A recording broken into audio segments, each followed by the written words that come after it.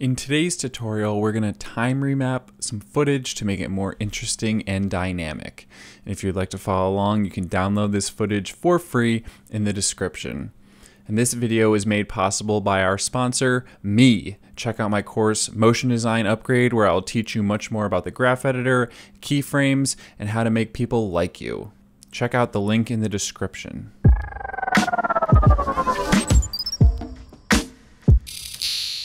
So before we time remap anything, it's important to understand what our limitations are.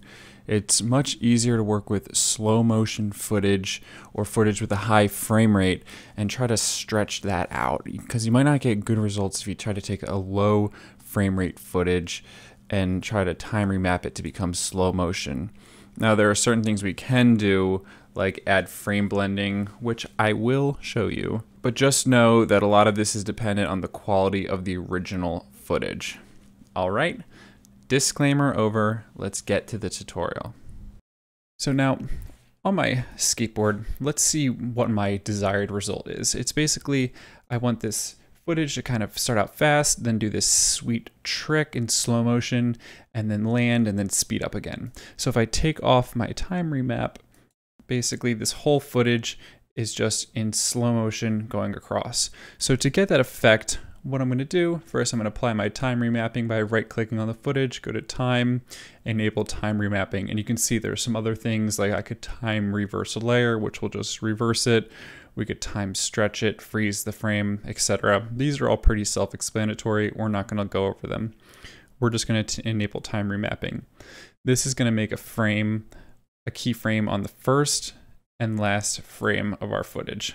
So now from here, what I want to do is I want to just kind of scrub through my footage and look for the key moments of what my time remap are going to be. So in this case, it's the first frame, then it's where my trick starts. So basically right here where I want the slow-mo to start, add a keyframe. Go to the end of my slow-mo, which is about right here, add another keyframe, and then the last frame of my footage is going to be another key moment right here. Cool. So then from here, what I want to do is basically, I want to squeeze in these two frames because I want this to be playback faster. So maybe I want to just bring this in to be about 1 second here. So I'll grab these frames, bring them in. I can hold shift to make it snap to my playhead. And let's see what that looks like. Play it back. Now that area is playing back much faster. This feels good still. I'll leave that in slow motion, and then I'll grab the last keyframe and bring that in to be about 1 second as well. And then I will just trim my work area by pressing N. Cool. So now if I play this all back together, we have a really good slow motion highlighted area that then has fast motion on the end points. Cool. And this time remap doesn't have to just be going forward. You know, I could say, what if I want this kind of trick to kind of DJ back and forth, like wicka wicka, like this. You know, I could make a keyframe maybe right here,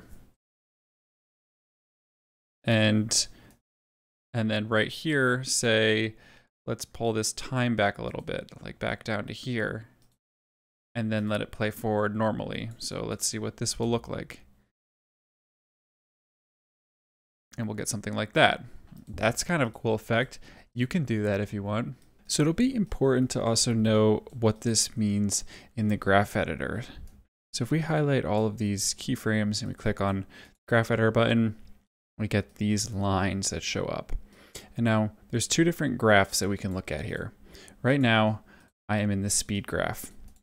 So what the speed graph shows us is we have a value that's happening per second. So this could be any kind of value that we're looking at. This could be position or rotation or scale animating per second. But since we're dealing with time remap, it's going to be time per second. So right now it's seconds per second. A little bit confusing, but let me explain. So where we have our footage, you know, condensed into this tiny space here, we have 6 seconds happening per second. It's fast forwarded. Then it drops down here to 1 second per second, which is real time. Then when it drops down again here, it's dropping below 0 to around -2. So this is where it's going to rewind. It's going backwards in time. and then so on. So to me, this is kind of a very easy way to visualize this, but maybe this is not right for you. So we can head over to the value graph. So on the value graph, we have whatever value we're measuring displayed vertically, then time is horizontal. And this line between keyframes shows us the rate of change. If it's a straight line like this, it's a constant rate of change, aka no easing or no acceleration. So you can see here where the footage is sped up, the lines are going up like this. The footage is reversing, the lines are going down. When we reach the end of our footage over here, we reach the top of the graph. And you can also show both graphs together by clicking here and show reference graph. In my opinion, and this might be a hot take, I think that the value graph is harder to work with, especially when time remapping. So for the rest of this tutorial, we are going to be working in the speed graph. So let's try this out on the next piece of footage.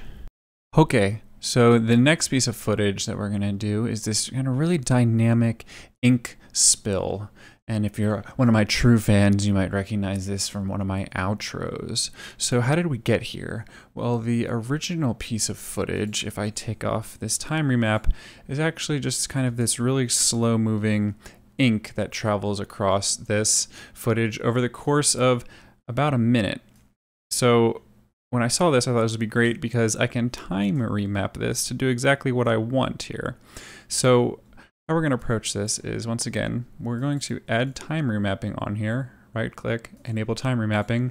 And we want to go across and find the interesting beats of our video once again.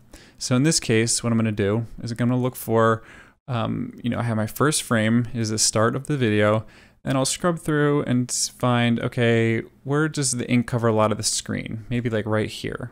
So we're going to have this really kind of quick spill in from here to here, and then we want a couple seconds where it's just kind of hanging out in the middle before this drop comes in.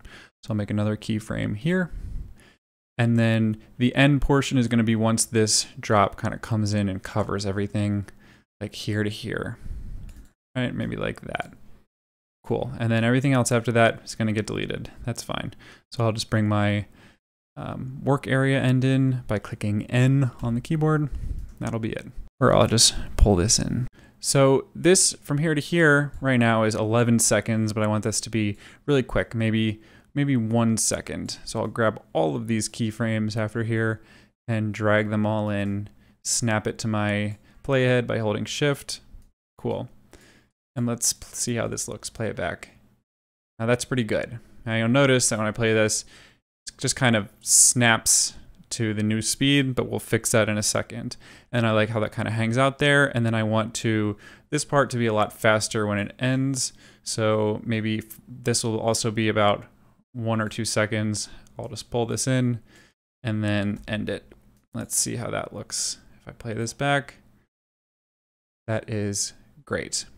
So now what I want to do though is I want to get in the graph editor here and fix this a little bit so that this looks a little bit smoother.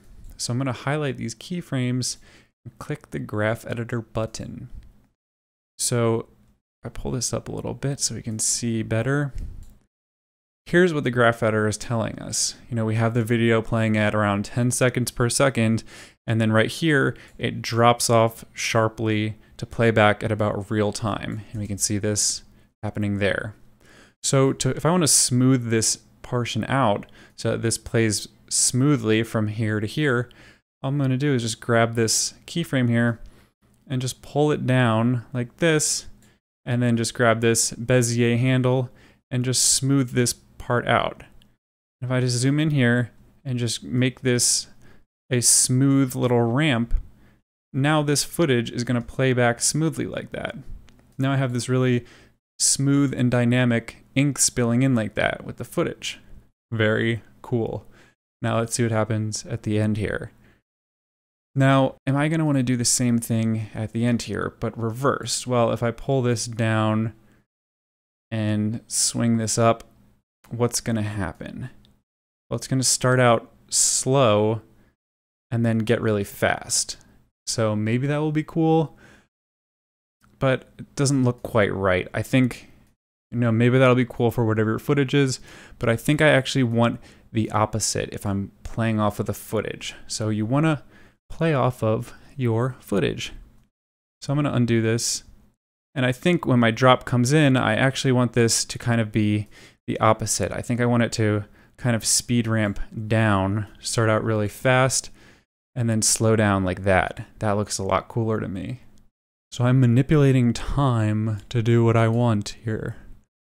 Kind of like Leonardo DiCaprio or in that movie. I don't know if you've seen it. Then I'll just pull my work area down a little bit, and this will just be my whole sequence. Let's play this whole thing back and see if it's pretty cool. Spoiler alert, I already know that it is. And there we go. Nice. And now one last little tip before I leave you. If we go back to our scene here, let's say I stretched this out really far here and way beyond like 100% speed so that things are very slow in our video, right? And it's kind of getting this choppy, jittery playback here that's happening. So this doesn't look quite great. If this is happening, you can add what's called a frame blending right here. And we have two kinds. We have frame mix and pixel motion. And so the difference between these, frame mix is going to take a little bit less time to render, but pixel motion generally is going to give better results. But what this does is that this is basically going to try to blend between your frames and, try to guess, I suppose, guess information in between your frames if you have stretched them beyond 100%. And so you can see here, it's also going to add right here. So that's the same as just adding the effect right here. You can see that this is making my playback look a lot better. So if I take this off and put my video at full quality too, without it on, let me even make this way more exaggerated so you can see. Without, I have this very choppy playback, and with it on, it looks a lot smoother. So this isn't always a 100% going to work all the time, but if you have a relatively simple footage like this, this can help a lot. So yeah, I hope this video helped everybody. Let me know, leave a comment if it did, and as always, thank you for watching, and I will see you in the next one. Goodbye.